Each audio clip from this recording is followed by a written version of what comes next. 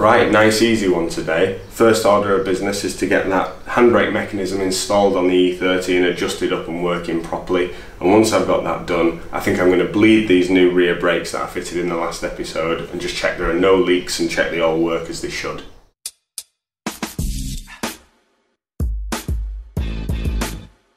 So all the parts came in to do the handbrake job. I'm actually holding one of the old handbrake cables, and they're actually not in such bad condition, but whilst I'm doing a full refresh and setting this system up afresh, I'm going to replace these two whilst I'm at it. Despite the fact I've done a rear 5 lug swap using E46 discs and E90 hubs, the original E30 handbrake mechanism should fit here in exactly the standard position, so that shouldn't affect that at all. This would be like fitting a handbrake mechanism on a completely standard disc rear end BMW E30. So if you want to find out how to do this, hopefully I can show you today. Alright, so let's get this wheel, caliper and disc whipped off, and then I'll show you the parts and we'll get them fitted.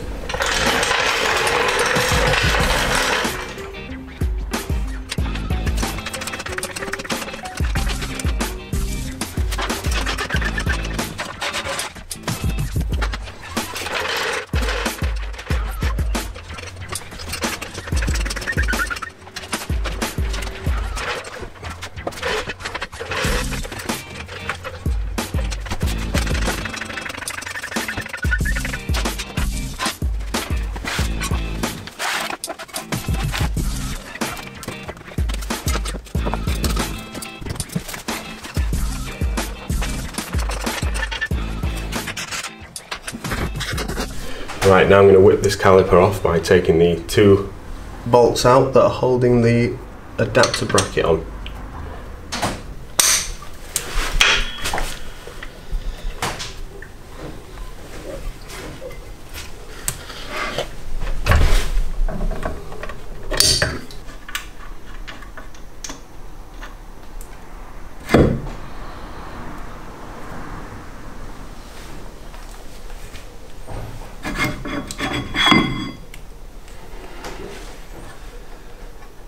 It goes without saying you should avoid hanging the caliper off its brake line, so I'm just going to use a cable tie to temporarily hang it from that hole in the chassis.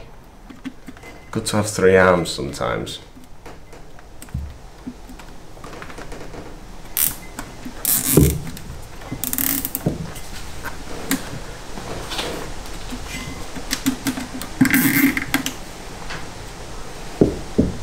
That should be fine there, I'd say. Right, now I'll whip the disc off by taking out this retaining screw.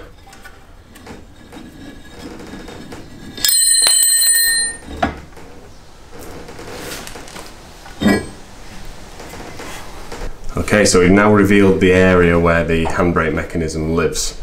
The cable itself actually comes through that little hole there. So I've just got all these handbrake parts mocked up on the bench so you can have a look at how it goes together. This is the new handbrake cable, and it feeds in from the backside through the brake shield on the car into this clevis style retaining thing, and it's held in place by this pin which once through there will never come out. So when you actually pull the handbrake lever in the car, it will pull on this cable which will pull this expanding latch and press the brake shoes just very slightly against the inside of that handbrake drum. These 2 springs hold the whole thing together and apply the pressure to return the handbrake shoes to the position where they're not engaged. This at the top is an adjustment screw, and one of the things that you'll use to adjust the handbrake correctly, and of course as the shoes wear over time you will need to expand this screw slightly to counteract that.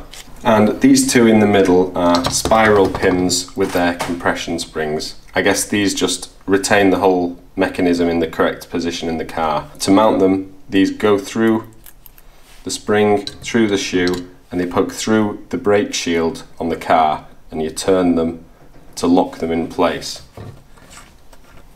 A common problem on E30s is the brake shields wear over time, and the thing that this spiral pin goes through gets weaker and weaker until it no longer retains it. A quick fix for that are these Lockheed washers, and you can put these on the back side of the brake shield and they give it extra strength and it will last for many years more. So these aren't a standard part of a rebuild kit, but you can pick them up very cheap and they're very, very handy for this fix. I'll put links to all this in the description so you can check it out yourself and rebuild your own handbrakes. So now what I'm going to do is I'm going to take all this back apart and I'm going to get under the car and fit this new handbrake cable, which I believe is the first step. Right, I'm just offering this new handbrake cable up to the car, and just so you can see where it's going to go, this end with the threaded part needs to be fed into that tube that's on the body all the way in. Now, if you're removing original handbrake cables, a known issue is the ferrule on this side, which is usually metal, which presses into that hole at the end there. Presses in there. Now, this new one I've got is plastic, so it should never have this problem. But if you have an original metal one, they can be rusted solid in there and cause you to have a major battle to remove. Now, my original ones were metal, but they weren't such a problem to remove, luckily. So hopefully you'll be lucky like I was. So let's try and thread this through that tube now, and it'll appear at the other end, hopefully. And at the other end, I can go and thread on the nut just a couple of turns just to retain it.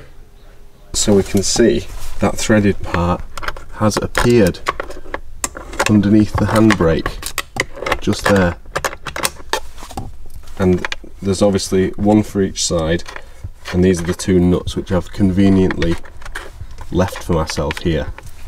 So what I need to do now is to somehow get this threaded bar fed through this circular retaining thing on the handbrake and into this slot where I'm going to thread the nut on here. Okay, so after some fiddling around, I've managed to get that cable routed under this semicircular shaped thing at the bottom end of the handbrake cable, and here's the threaded part that I'm holding with the pliers here. So I need to push this through this square section, and then I can thread on the nut onto the end of it, just a couple of turns to retain it. So I need to push it backwards and then feed it forwards again somehow, which is going to be a bit awkward. Right, so I've successfully managed to feed this through here and just thread that onto the end, that nut. So now it's held in place. Now let's go back to the hub and sort out that end. So now that end's retained, I can thread this end into the hub area, ready to hook up to that handbrake shoe mechanism.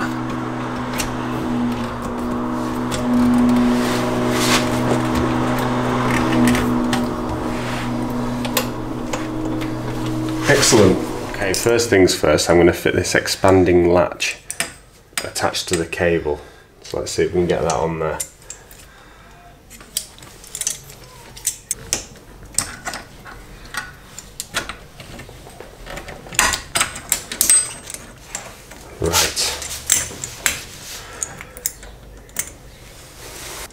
Right, these are always super awkward to put together. There's just too many parts that need to be specifically placed.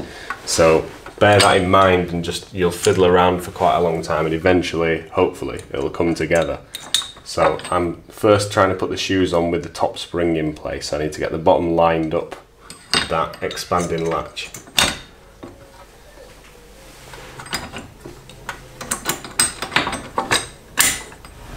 Now I'm going to try it with the adjuster in place to help me get a bit more leverage.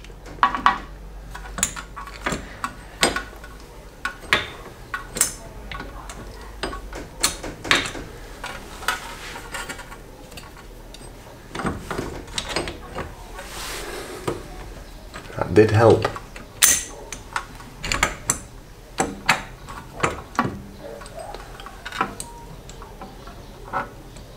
Right, the next thing I'm going to put in are these pins. So to do that, I'm going to need to rotate the hub so that I've got a straight shot with an Allen key once I've fit it in the gap.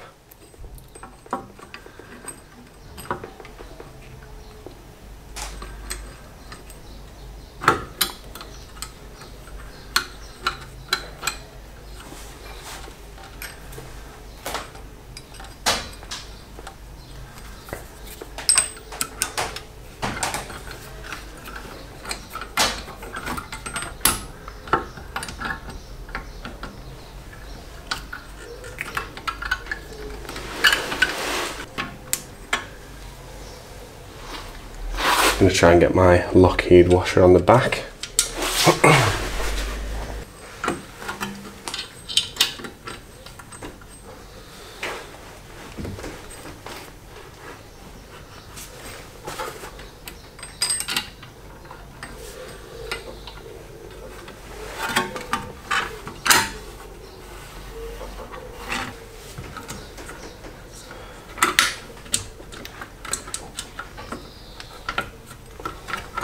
Right, that's the second one on. Right, final thing to do is get this spring on, and in doing that I should get this bottom expanding latch lined up again, hopefully. And I'm going to do it by putting one side on and pulling the other side with a cable tied to stretch it and hook it into its slot, hopefully.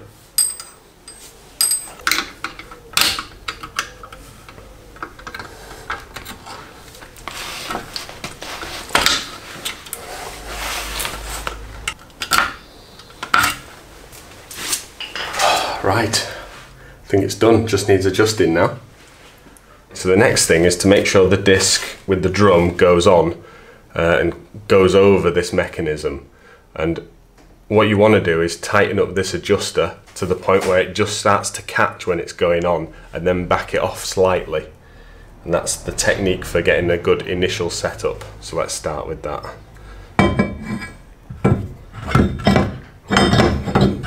Seems to go on just fine to start with. Let's tighten this up.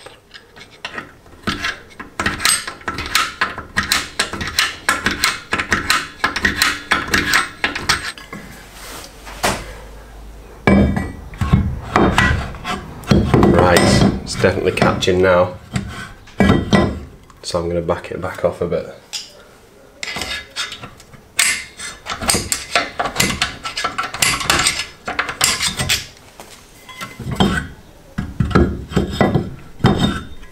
Right, so I've put the disc on and I've tightened up the adjuster to the point where it's turning, but it's dragging quite a lot and taking quite a lot of effort. And now I'm going to back it off about 4 notches on that adjuster, and then hopefully that'll mean the adjuster's correct and I can do the fine-tuning adjustment on the handbrake end.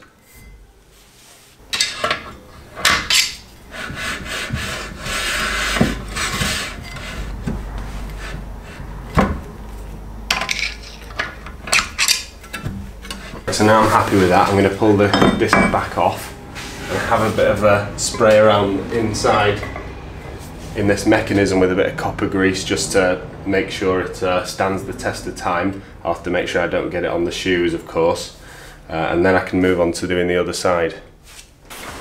Put a bit of masking tape on there.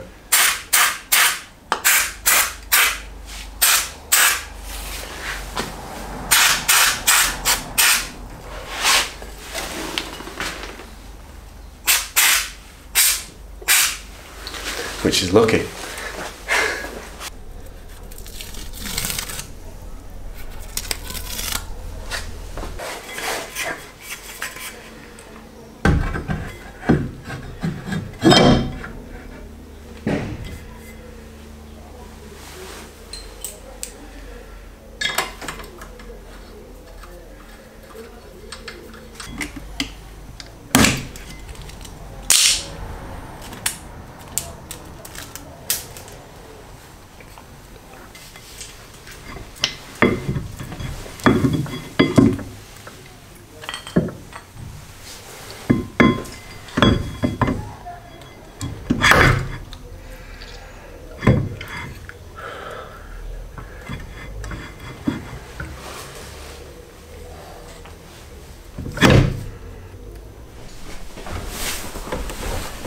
Right, with the caliper back on, The final thing to do to adjust this handbrake is actually up here by the lever.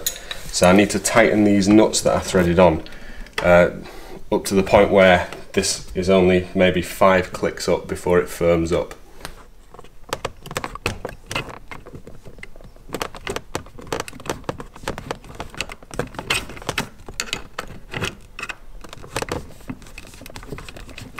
So I've tightened it up quite a bit, maybe about 2 centimeters poked through there, and it feels about right now. Nice and firm. I'm definitely going to have a tweak with this once it's all bedded in and just make sure it's adjusted up correctly, because no doubt things will settle and it'll change a little bit. But as far as the handbrake goes, for now it's done. I just need to chuck this gaiter back on and then I can move on to something else.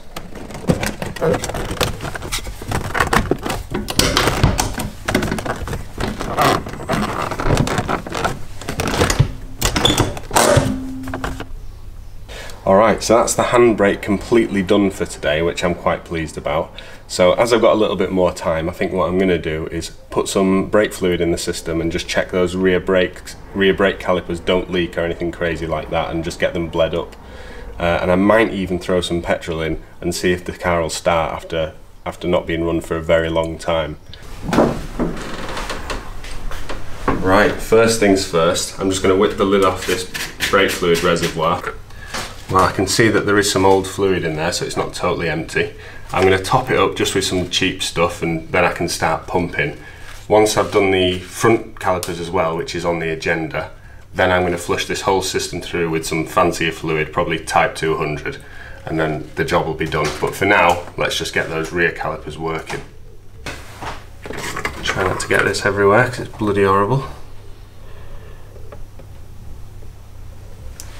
So it's a 9mm bleed nipple. I've got a brake spanner here just because I was feeling a bit posh. And the way I'm going to do it is I'm going to hook up this old tube to an empty old bottle, and then I'm going to release it and tighten it as the old man, Captain Pumper, is going to be pressing the brake pedal in there on command. And then hopefully we can have a nice easy time and get these calipers bled up.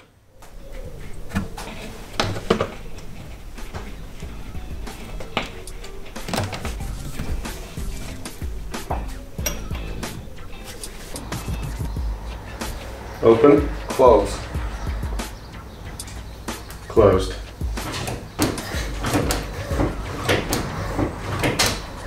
Open, opened, closed, closed.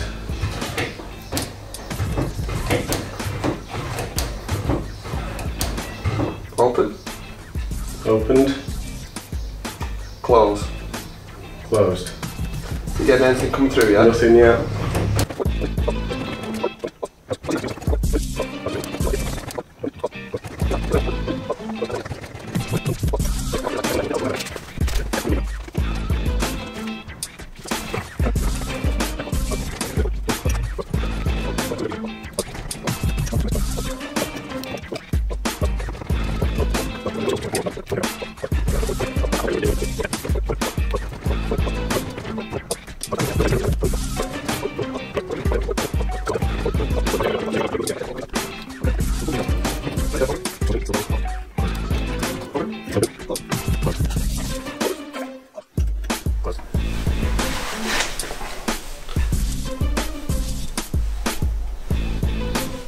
All good, no leaks that I can see. Brilliant, rear brakes bled up.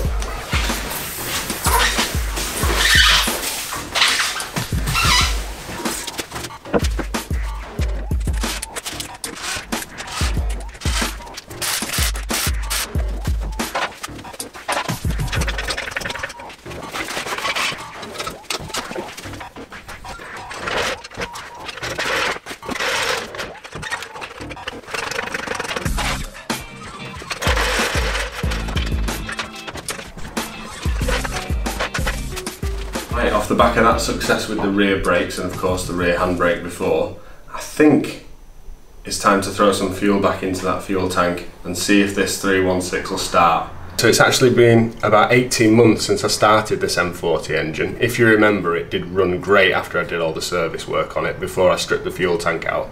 As all the fuel lines are dry, I suspect it's going to take quite a bit of cranking over before it actually fires, which is fine because I want oil pressure to build before it fires anyway, so it's kind of convenient. Now I'm expecting to throw some fuel in it, crank it over a little while, and it bursts back into life as if it had never been dormant. Let's see what happens. Just check that this is petrol and not diesel. That's the good stuff.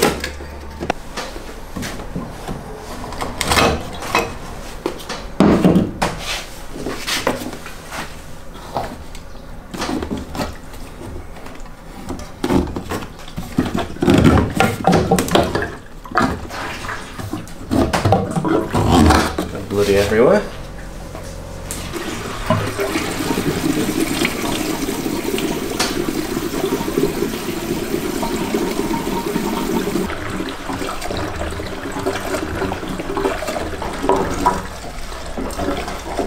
Christ, about 100 quid's worth at today's prices, I'd say.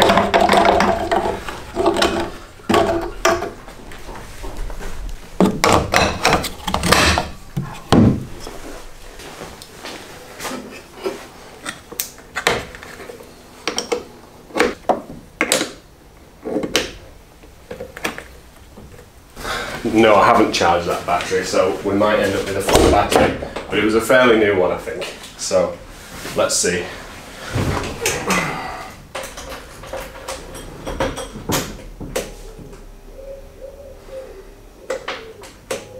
Can't really hear a pump. It's worrying.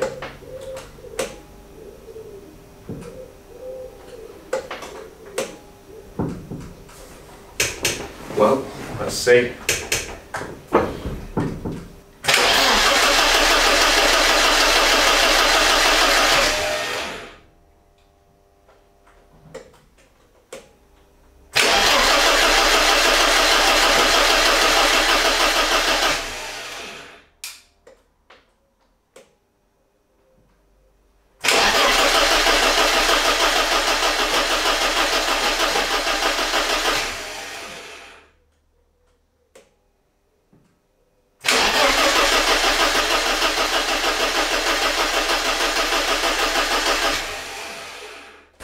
Oil pressure light's gone out, so it's building oil pressure, which is encouraging.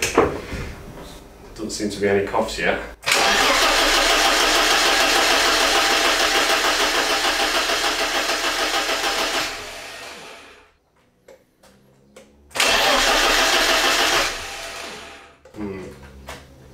Now, because I can't hear the fuel pump, I'm now thinking, have I wired that up correctly?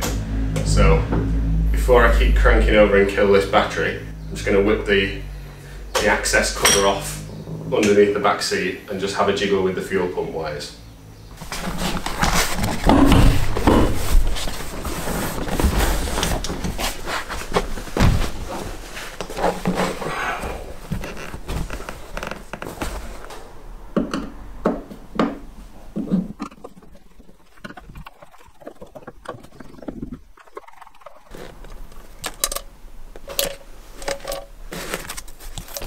Okay, so this one is the fuel pump, and I've just unplugged it. As noted in a previous video, they aren't proper connections, these, but still they push on and they do seem to contact quite well, so I'm hoping that's not the problem. So what I want to do now is just check to see if there's actually power coming through this cable to this pump, because obviously we're not hearing the pump whir up when we turn the ignition on. So let's just check that. Seems to be nothing now. But if we turn the car over, it does seem to be getting power. Have a look at this.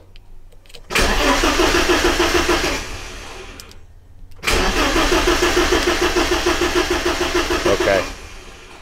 So either E30's only pump when the ignition's actually turning over, or we have a different problem.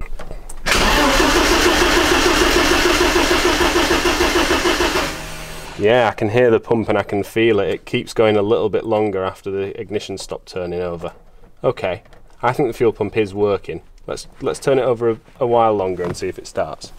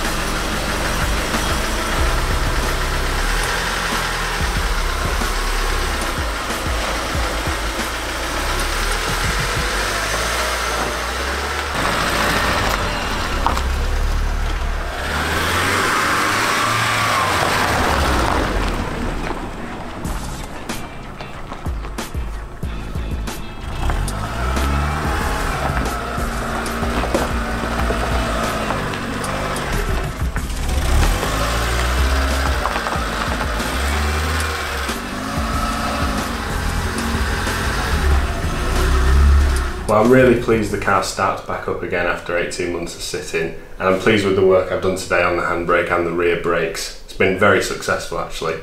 Now the car is now turned round and we can close the book on that rear end chapter and start work on the front. So please do make sure you subscribe so you don't miss the work I do on the front. Thank you very much for watching.